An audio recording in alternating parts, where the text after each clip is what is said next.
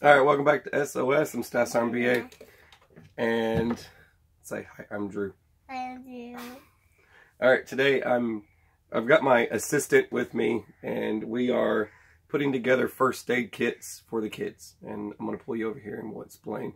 This is for the children's bug out bag. Not too many people do this sort of thing, and I've gotten a lot of attention for it. So I'm going to pull you over here and I'll explain what I've got. Okay, Nurse Drew, what do you think all this is for? No, these are for bug bags. She's going to do the video today. I'm just kidding. I'm just kidding. She's not doing the video. These are for doctors, huh? That's for the doctor. That's right. These are for daddy. Okay. Listen. This is one of the things that I was talking about in a live chat. Everybody's got their Israeli bandages, right?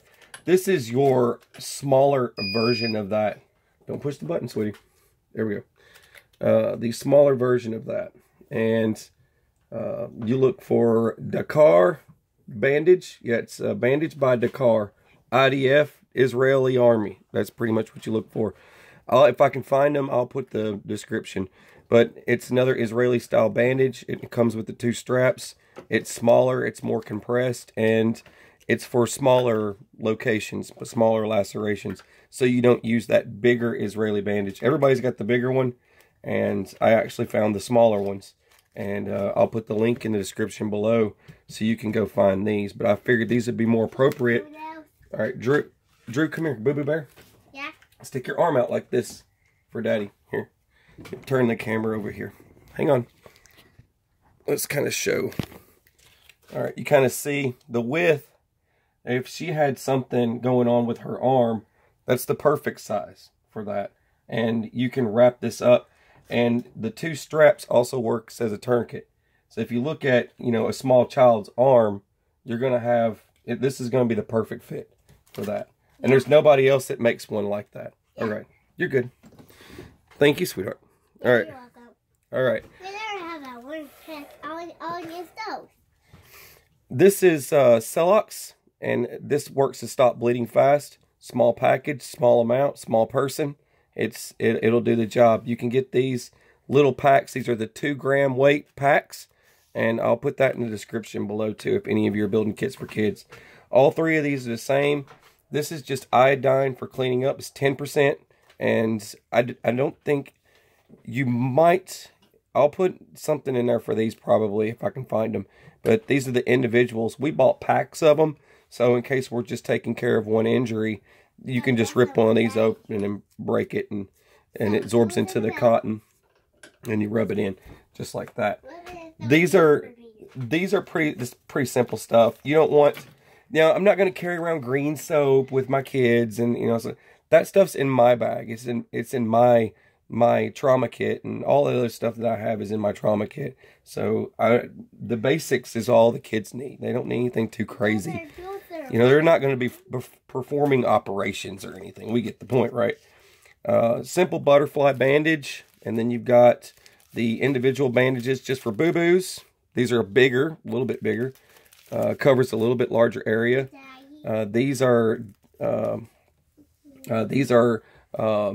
sutures, the pill and stick sutures.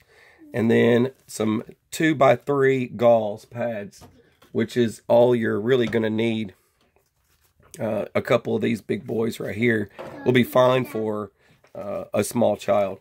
And your tape, this is just your standard medical tape. Leave it in the package. Don't open it up. And that way it stays sterile. You can utilize these together. These with this. It doesn't matter how. Yeah, you just keep on talking, kid. But if you've got this, it works with your bandage. Pretty simple stuff. All I'm doing is putting all this. You shush over there. Stop repeating what I'm saying. Simple Ziploc bag. Throw all the stuff in it. I didn't do this before, so let's just see how it all fits. You could just probably stack it all up, kind of like this. But any extra items I'm probably going to need, it's all going to be in my kit. So there's no need for me to carry a lot of stuff on the kids. Spot like that. No, that's it. That goes in the other kit, sweetie. Oh. Pretty simple stuff. And then you just chunk that in their little bug out bag, and then that's one less thing that you'll have to worry about because your kids already have it. And there you have it. There's 3 miniature first aid kits. Yeah, we just do that. For all 3 kids. 3 kits. I don't have to carry everything, right? And it's like I said, all the other heavy-duty medical stuff is going to be with Sippy. It's going to be with me. The kids are not going to be required to. You could get individual eye wash and all this stuff because they make all that stuff. You can buy all of it, individual little single-serving things of everything. But it just does not make. It does not make any sense with, you know, kids this size carrying all that. Plus, you've already got their food, their water, and all that stuff. So just keep all that stuff in mind. So I'm trying to keep it light, but they still have stuff medically to take care of them. And any other stuff I'll pull out of my own pack. So there we go. All right, you're watching SOS. I'm Stasser and B.A. Yay. Say I'm Boo Boo Bear. I'm Boo Bear. Say thank you. Thank you. All right, you guys take it easy. God bless. God bless.